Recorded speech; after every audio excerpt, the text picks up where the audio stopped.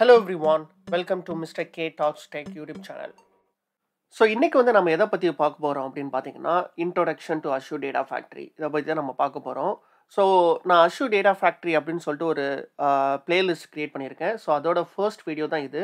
So இதுக்கப்புறம் வந்து Azure Data Factory ரிலேட்டடாக இருக்கிற எல்லா வீடியோவுமே வந்து நான் இந்த பிளேலிஸ்ட்டில் தான் ஆட் பண்ணுவேன். ஸோ இன்றைக்கி வந்து பார்த்திங்கன்னா நம்ம வந்து இதோட இன்ட்ரோடக்ஷன் தான் நம்ம வந்து பார்க்க போகிறோம்.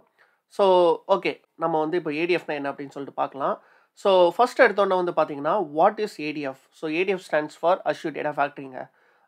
ஸோ ஏடிஎஃப்னா என்ன அப்படின்னு பார்த்தீங்கன்னா it is a cloud paste ETL tool. ETL வந்து stands for extract transform load. அதுக்கப்புறம் என்ன அப்படின்னு பார்த்தீங்கன்னா it acts like an ஆர்கஸ்ட்ரேட்டர். So இதுதாங்க ரொம்ப முக்கியமான definition ஏடிஎஃப்க்கு. It is a cloud paste ETL tool and it acts like an ஆர்கஸ்ட்ரேட்டர். So இது வந்து உங்களுக்கு புரிஞ்சுதா? ETLனா என்ன, ஆர்கஸ்ட்ரேட்டர்னா என்ன அப்படின்னு சொல்லிட்டு உங்களுக்கு ஐடியா இருக்கா? உங்களுக்கு புரியலைன்னா ஒன்றும் பிரச்சனை இல்லை. நம்ம வந்து இதை வந்து ஒரு எக்ஸாம்பிள் வச்சு நம்ம வந்து இதை அண்டர்ஸ்டாண்ட் பண்ணலாம். ஸோ அது என்ன எக்ஸாம்பிள் அப்படின்னு பார்த்தீங்கன்னா கன்சிடர் ஒரு சாக்லேட் ஃபேக்ட்ரி இருக்குது அப்படின்னு சொல்லிட்டு கன்சிடர் பண்ணிக்கோங்க. ஸோ இந்த சாக்லேட் ஃபேக்ட்ரியில் ஒரு மேனேஜர் இருக்கார்.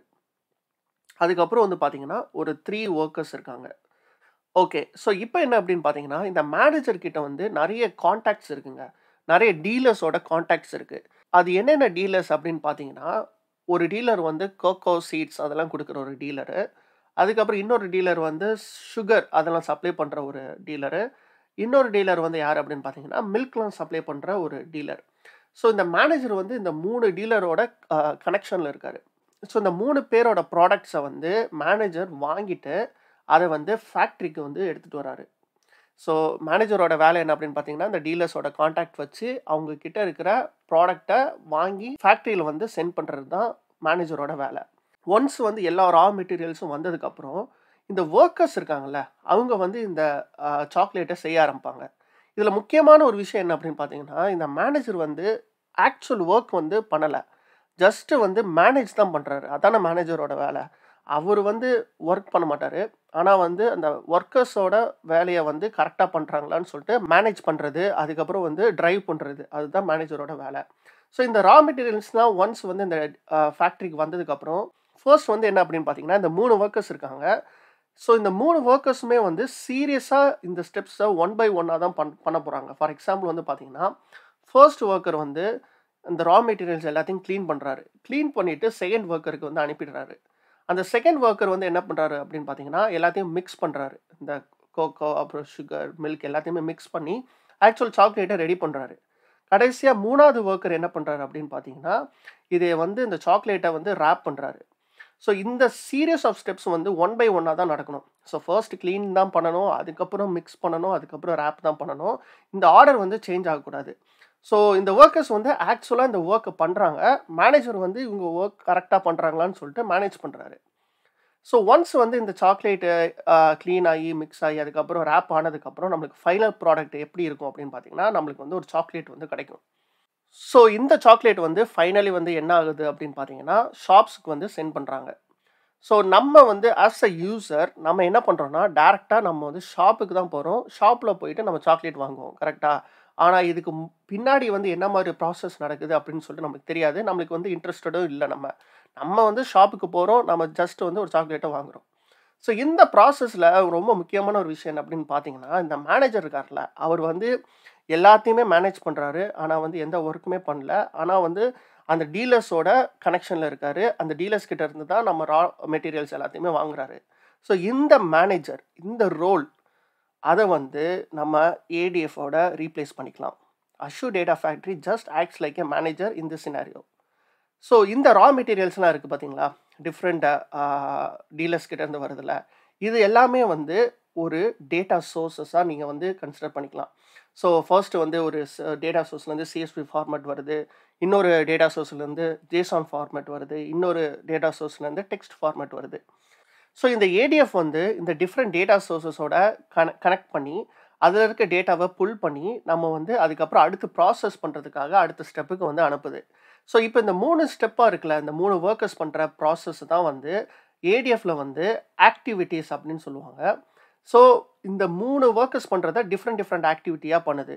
So activity 1, activity 2, activity 3. So இது ஏடிஎஃப் பண்ணல. இந்த ஏடிஎஃப்க்குள்ளே இருக்கிற டிஃப்ரெண்ட் டேட்டா ப்ராசஸிங் வந்து டிஃப்ரெண்ட் டேட்டா ஆக்டிவிட்டியாக நடக்குது.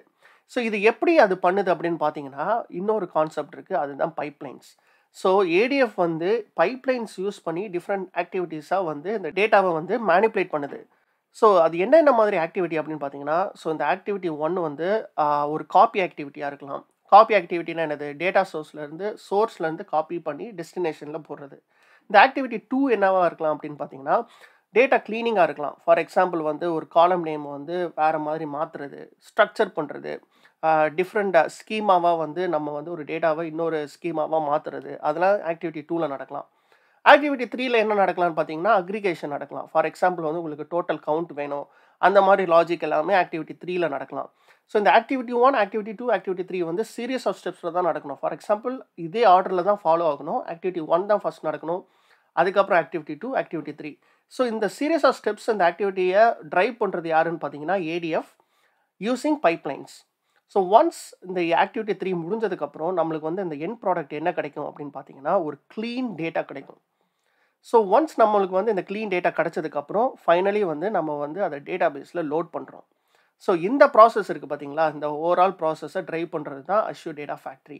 So it acts like an ஆர்கஸ்ட்ரேட்டர். அதுதான் மீனிங். ஆர்கஸ்ட்ரேட்டர்னா என்ன அப்படின்னு பார்த்தீங்கன்னா, it's just like a manager மாதிரி. அவர் எந்த வேலையும் பார்க்க மாட்டார், ஆனால் எல்லா வேலையுமே வந்து அவர் தான் வந்து ட்ரைவ் பண்ணுவார். ஸோ அதுதாங்க எக்ஸாக்ட்லி அஷ்யூர் டேட்டா ஃபேக்ட்ரினா அதுதான் அர்த்தம். ஸோ இந்த ஸ்டெப்ஸ் இருக்குது பார்த்தீங்களா, இந்த எண்ட் டு எண்ட் ஃப்ளோ இருக்குல்ல, அதில் அந்த ஃபர்ஸ்ட் ஸ்டெப் இருக்குது பார்த்தீங்களா, அதுதான் எக்ஸ்ட்ராக்ட். அதாவது அந்த டேட்டாவை வந்து நம்ம சோர்ஸ்லேருந்து எக்ஸ்ட்ராக்ட் பண்ணுறது ஏடிஎஃப் வச்சு, அதுதான் எக்ஸ்ட்ராக்ட். அதுக்கப்புறம் இந்த நடுவில் ஒரு ப்ராசஸ் நடக்குது பாருங்கள், ஒரு டேட்டாவை வந்து ஒரு ஃபார்மேட்லேருந்து இன்னொரு ஃபார்மேட்டுக்கு மாற்றுறது, அதுதான் ட்ரான்ஸ்ஃபார்ம். ஸோ நம்ம வந்து டேட்டா ஒரு ரா டேட்டாவாக இருக்குது, ஃபைனலி வந்து அது க்ளீன் டேட்டாவாக வரைக்கும் நம்ம மாற்றுறோம், அந்த பார்ட்டு தான் வந்து ட்ரான்ஸ்ஃபார்ம். ஃபைனலி வந்து நம்ம அந்த க்ளீன் டேட்டாவை வந்து இந்த டேட்டா பேஸில் லோட் பண்ணுறோம்ல, அந்த ப்ராசஸ் தான் லோடு. ஸோ இதுதான் வந்து பார்த்தீங்கன்னா ETL, extract transform load. So இந்த ப்ராசஸோட ஜாப் ரோல் தான் டேட்டா இன்ஜினியரோட வேலை. ஸோ டேட்டா இன்ஜினியர்ஸ்னால் என்ன பண்ணுவாங்க அப்படின்னு பார்த்தீங்கன்னா, இந்த ப்ராசஸ் தான் மொத்தமாக பண்ணுவாங்க. ஸோ இது வந்து பார்த்தீங்கன்னா ஒரு part of the work of a data engineer அப்படின்னு சொல்லிட்டு நம்ம சொல்லலாம். ஸோ ஒன்ஸ் வந்து இந்த க்ளீன் டேட்டா எல்லாமே டேட்டா பேஸில் லோட் ஆனதுக்கப்புறம் நம்மக்கிட்ட வந்து ஒரு ஸ்ட்ரக்சரான ஒரு டேட்டா இருக்குது, நம்மளுக்கு வந்து ஒரு க்ளீனான ஒரு டேட்டா பேஸில் இருக்குது. இப்போ வந்து இந்த டேட்டா பேஸில் வந்து ஒரு அனலிஸ்ட்டோ இல்லைனா ஒரு எண்ட் யூசர்ஸோ வந்து இந்த டேட்டா பேஸோட கனெக்ட் பண்ணி நம்மளுக்கு வந்து தேவையான ஒரு அனாலிசிஸோ இல்லை வந்து ஏதாவது ஒரு பிஸ்னஸ் இன்சைட்ஸோ வந்து நம்ம வந்து எடுத்துக்கலாம். ஸோ அந்த ப்ராசஸ் தான் வந்து பார்த்திங்கன்னா ETL ப்ராசஸ்ஸு. ஸோ வந்து இப்போ வந்து உங்களுக்கு ஒரு ஐடியா கிடச்சிருக்குன்னு நினைக்கிறேன். அஷ்யூர் டேட்டா ஃபேக்ட்ரினா என்ன, அது என்ன பண்ணுது, அப்புறம் வந்து ETLனா என்ன ப்ராசஸ் அப்படின்னு சொல்லிட்டு உங்களுக்கு ஒரு ஐடியா கிடச்சிருக்குன்னு நம்புகிறேன். ஸோ அடுத்த வீடியோவில் வந்து நம்ம என்ன பார்க்கலாம் அப்படின்னு பார்த்தீங்கன்னா, அஷ்யூர் டேட்டா ஃபேக்ட்ரி வந்து எப்படி வந்து கிரியேட் பண்ணுறது அஷ்யூர் போர்ட்டல் அப்படின்னு சொல்லிட்டு பார்க்கலாம். ஸோ இந்த வீடியோ பிடிச்சிருந்துச்சுன்னா லைக் பண்ணுங்கள், ஷேர் பண்ணுங்கள். இன்னொரு வீடியோவில் பார்க்கலாம். Cheers, by.